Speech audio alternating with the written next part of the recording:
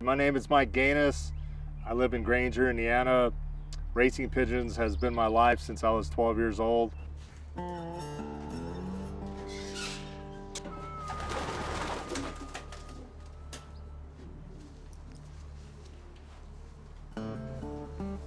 My grandfather had pigeons, then my father had pigeons.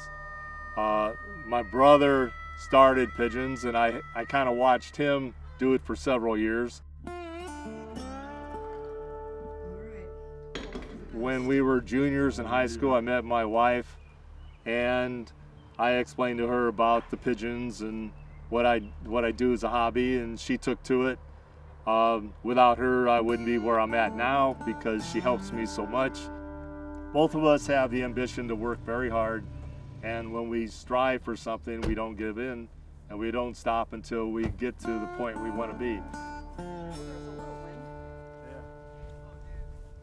I said this 4 or 5 years ago that the pigeon sport is leaning toward one loft racing, and the club racing competition is really dropping around the world.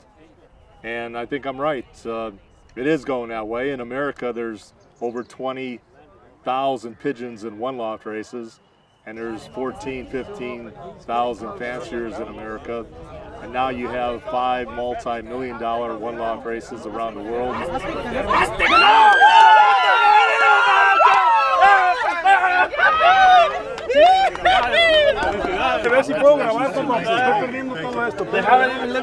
Congratulations to you too, Mike. Oh, thank you very much. Everybody. Thank you. Second place. Happy. All right. Moving along. Congratulations. And out of 1,202 pigeons on a very good, tough race, a good speed. It was a good working race, they call it. I'm very, very happy. Second place in the biggest race in the United States is huge. I think people have to realize one of the biggest things, the secrets, I guess you could call it, is race in that area with the genetics that are winning in that area. It's the same thing in Thailand. It's a different area, different climate, very humid. You have to go back with birds that are proven in Thailand in the Pattaya race. Then you have your best success in that area. I would say the Pattaya race in Thailand is the king of all one loft races at this time. I tell you what, there's nothing that feels better than winning a race, especially if you're at the race.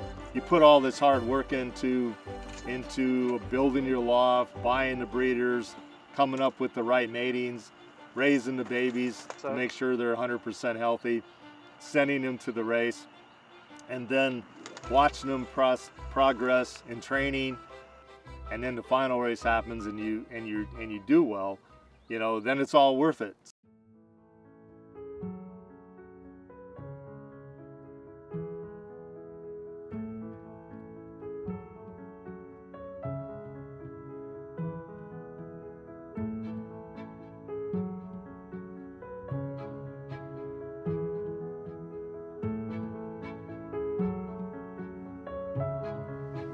My happy place is probably going on right now. But I have a great wife. I have 2 beautiful granddaughters. I have a great daughter and her husband. I'm very happy. I have good birds. I have lots of friends, and I can't ask for any more. I want to be known as an honest person. I care about everybody. I try my hardest with the pigeons and with everything I do in life. And I think